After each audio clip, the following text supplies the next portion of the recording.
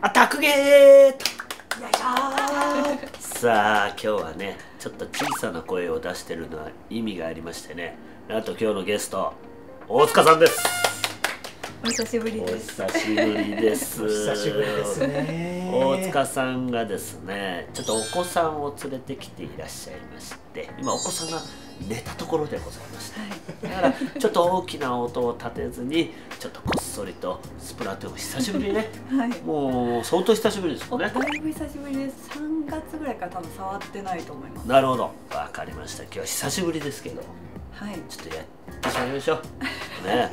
何を覚えてるかなっていう覚えてるかどうか、体覚えてると思いますよ。ですかね。幸せそうで何よりですね。こんな綺麗なお母さん見たことないですよね。本当お子さん産んでると思えないぐらい。そうですか。体重っていうか戻ったんですか。ほぼ戻ってる感じです。だから生まれる時も変わってないんじゃないですか。本当妊娠中はでも20キロ太ったんで。結構この辺パンパンでした。でも自分ではあんまりこう気づいてなかったんですけど、写真で見るとすごいパンパンだな。カスカスになりますからね、子供生まれると。これもう知らない人には言ってきますけど、女性が子供を産むダメージって車にひかれたぐらいのダメージなんですよ。ねって言いますよね。軽自動車に引き殺されたぐらいのダメージなんですって、それぐらい体にダメージある。とてもダメージが。肌も綺麗でしょ。いやまさか大塚さんが豚になってた時期があったとは。言い方このコンプライアンスの中で。ヤグラですね。はい、ヤグラです。ヤグラ、僕もね最近ローラーに変わってきましてね。ちょっと動画で見ました。ナナトさんにもです。あ、そうです。ナナトさん。私もともとスプラ始めたきっかけってナナトさんなんですよ。ナナトさんの動画見ててスプラトゥーン買ったんですよ。マジっすか。はい。なんで会いたかったです。ああ、すいません。いやいや呼ばなくて。いやすみません、それどころじゃなかった。二人だけかいと思ったんでしょ。だからそれどころじゃなかった。おいマジか、私来た意味ねえじゃねえかって。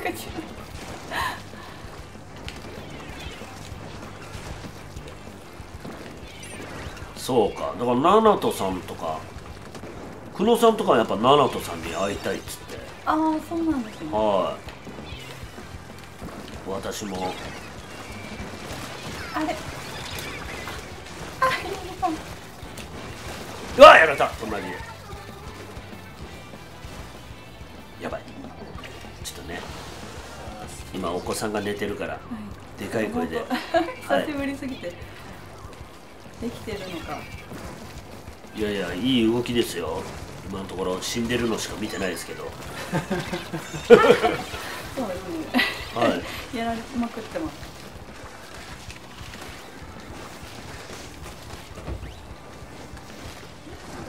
たくさんの画面はい。いや、大塚さんのようにしてくださいよ今回は。とかで逆にしますね。はい、そうですよ。やっぱり大塚さんのね、ママでも強いんだぞと。なるほど。ママでも金、やばい、ここいた。田村でも金、ママでも金っていうのね。古い。古い。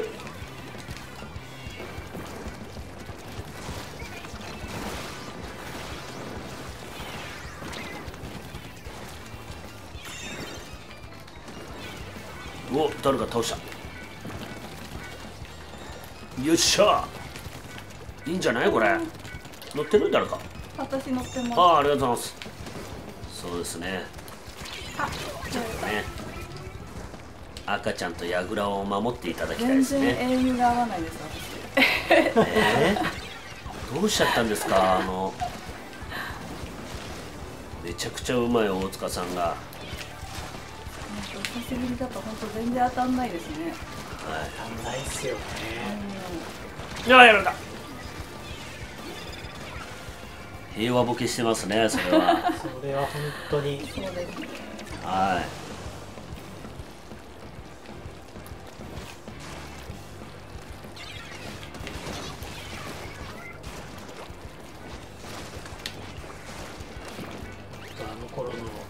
うわ、やられた。ギラギラしてた頃に。そうですよ、ギラギラしてた頃のね、大塚さんに戻ってもらわないと。藤士君のことをこう狙ってた時の大塚さんに。違うんですよ。藤士君が、藤士君が勘違いしてただけで。いや、だって藤士君は大塚さんに俺は狙われてるって言ってましたよ。あれは藤士君が勘違いしてただけ。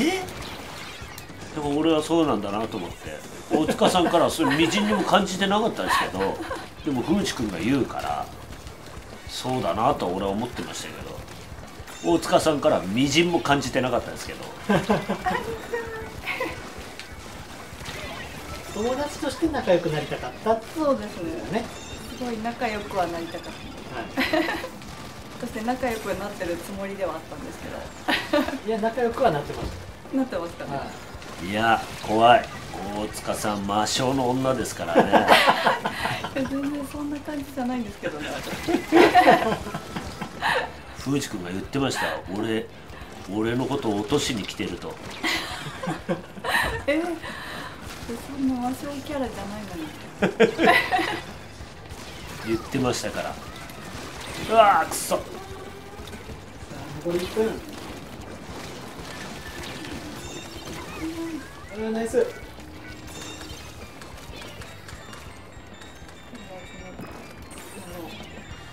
乗ってね、乗らないともうダメですよこれね。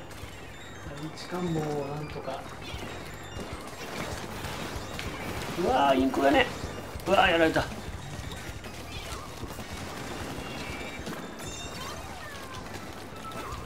なんとか勝ちたいですね。飛んでくれるかな。よっしゃ。あ、ナイス。あ、でもやられてる。ダメか。なんなんすか、でもやられてるって言うから。なんだこいつ。あ、やられちゃった。やばい。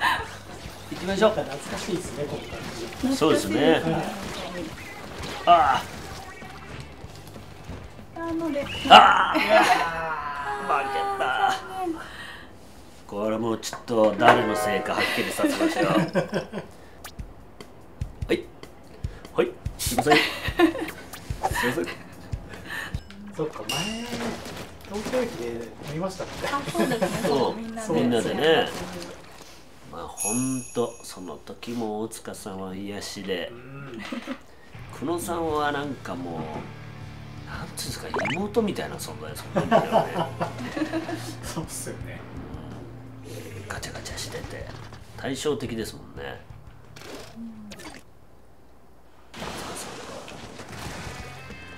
本当明るくて優しくていい方です。誰ですか？久野さん。そうですか？そうかな。そうかな。あ、ナイス。ワイパート。すごい。よいしょ。味方が頑張ってくれる。いいですね。ああ、でもいいタイミングで。これは完璧ですよ、そのタイミング。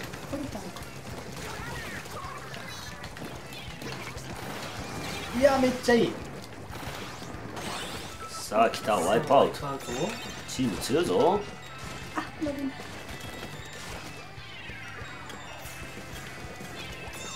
いい決めですよ。よっしゃ、一人リー。こ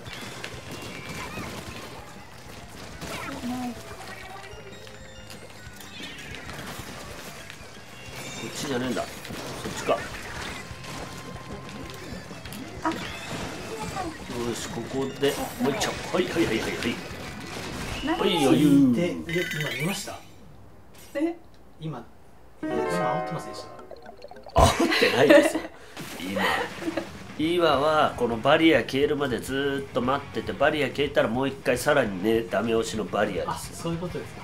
そしたらこうやってカチャってなっちゃっただけですか。赤ちゃん起きてないか。ちょっと行ってきますね。あ、ちょっと動いたか。動いてないか。大丈夫ですか。やっぱ。あ、いいですよ、川田さん。すいません。気持ち悪いやつが見てたね。ちょっと。あんたよりマシでしょ。かわいい声。俺もうちょっと自分の子供可愛がりゃよかったな。あ、そうなんですか。はい、全然可愛くなかったから。可愛くなかった。はい。そんなことあるんですか。ありますよ。親が全員子供が可愛いと思ったら大間違いですよ。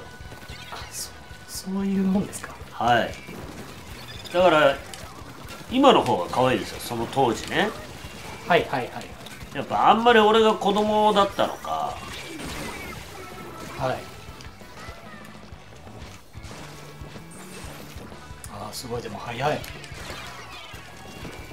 え、もう泣き止んだ。もう泣き止んで。やっぱね、女の子はねすごく育てやすいと思いますよ。ねえ。一人目は絶対女の子です。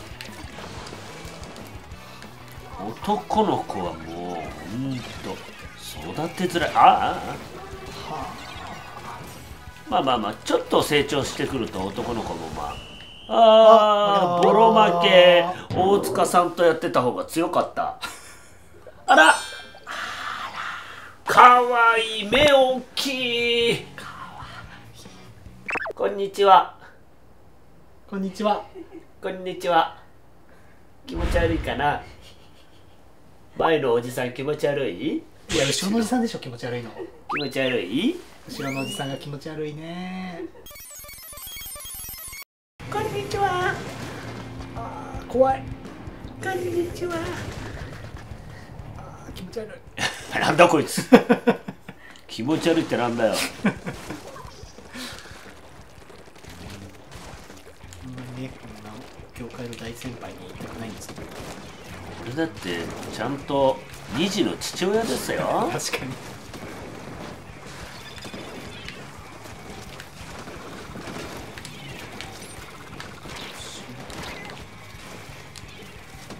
一通りちゃんと子育てした経験あるんですから。そうですよね。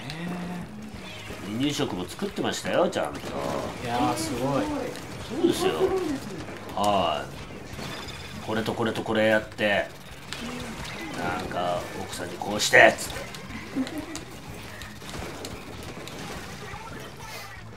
あのさ、俺がいくらでも働くからなんかお手伝いさんかなんか雇ってくれよなんつって。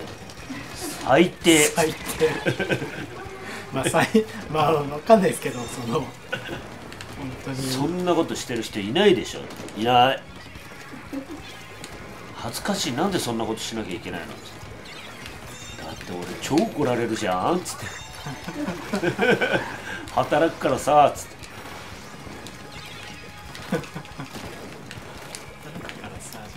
ずっと最低だって言われてました。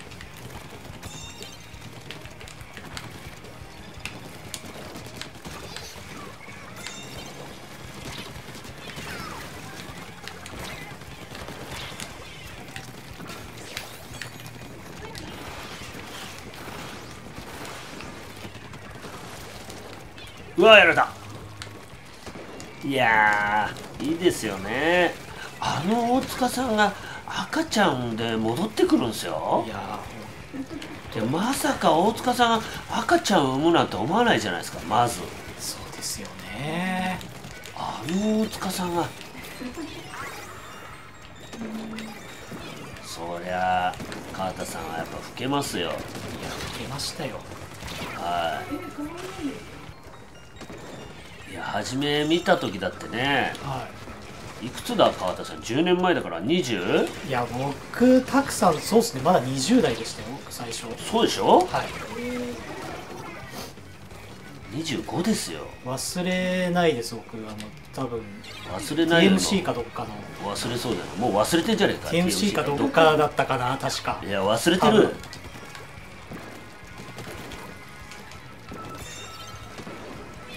いや、やれた。なんかスーツの採寸がなんかするだな。大塚さんがもうああやって赤ちゃん連れてくる時代ですから。大塚さんに前会ったの何年前だろう。卓芸だよな。何年前ですかね、あれ。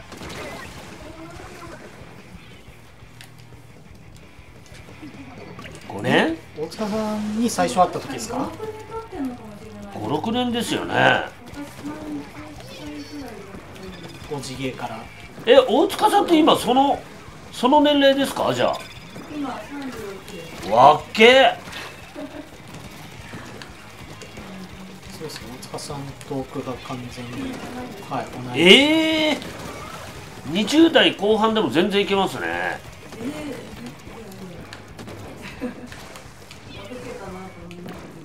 マジっすか？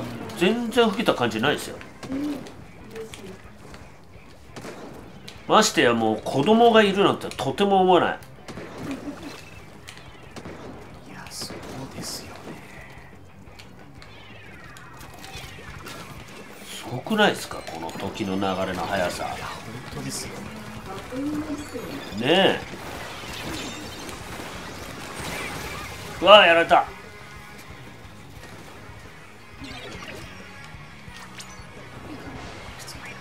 それをね、何の生活も全く変わらず、はい、ずっとスプラトゥーンだなんだって言ってる川田さん。ほんとこの時の流れをね。素敵ですよね。そういう生き方も素敵ですよね。素敵じゃないんだよ。やられた。そういう生き方もあるよね。本当に恥を知れ。ちょっと恥。大塚さんはね、あんなにもう人生変わってんすよ。そうですね。はい。です。よし、やりました。そうですよ。ね、見てください。して子供生まれて大塚さんが出てきたんですよ。いやー、お腹から人間出るんだと思います。すごいよな。すごいっすね。本当に。それを川田さんは何一つ変わってないんですよ。はい。ただただ飯を食ってうんこしてる生活でしょ。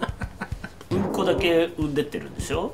うんこだけ生み出してる生活してますね。はい。男ってお腹から出てきて初めて父親になるから、この遅れが非常にムカつくみたいですね。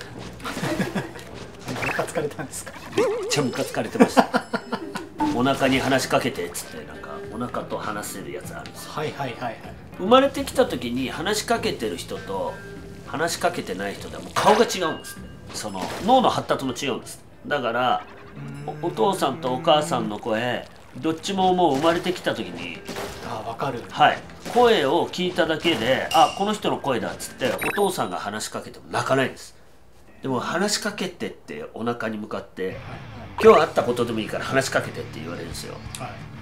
すっげえめんどくさくてしょうがないから、こうやって奥さんが寝ちゃった時とかはうーってやつ音走ってりゃいいんだろうと思って、化け物を育てようとしてるんです、はい、っつってで、長男生まれてきたらなんか嫌なことあると必ずっていうようになっちゃってちゃんとそうなのかな、ちゃんと影響出てるんですね。はい、でも偉いねお母さん話しかけてたねなんつって助産師さんがもう赤ちゃんの顔が違うっつって、確かに奥さんすごい話しかけてたし胎教とかめっちゃやってましたよ。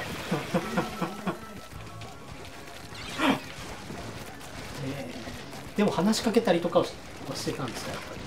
そこまで。あんまり聞いてなかったです。もともとそんなに喋るタイプじゃないん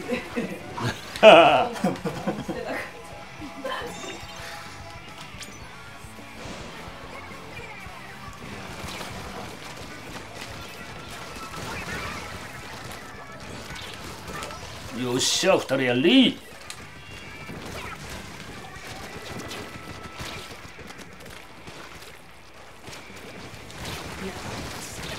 大塚さんもこのゲームをやってる感じ懐かしいなと思ったでしょ。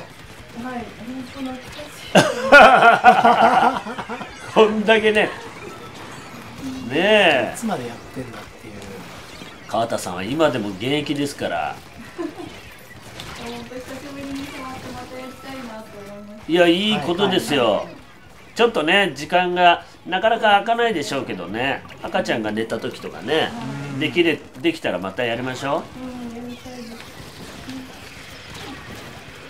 う。なんかママ大会みたいなのあっても面白いですよね。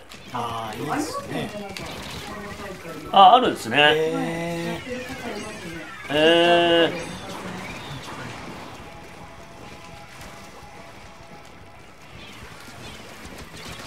スプラトゥーンママ大会。ああ、くそ、一人倒したけど。はい、ワイプアウト。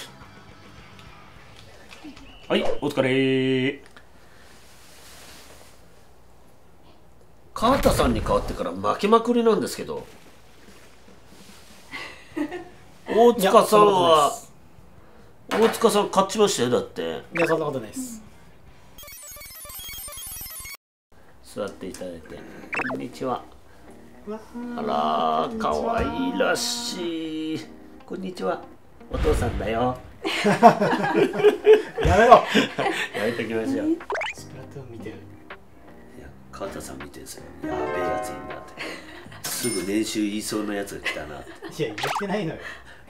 慣れたね。こんにちは。慣れた。こんにちは。あ、ちょっと触んないでください。こんにちは。ちょっと触んないでください。セクハラ？じゃあ大塚さん触っていいですか？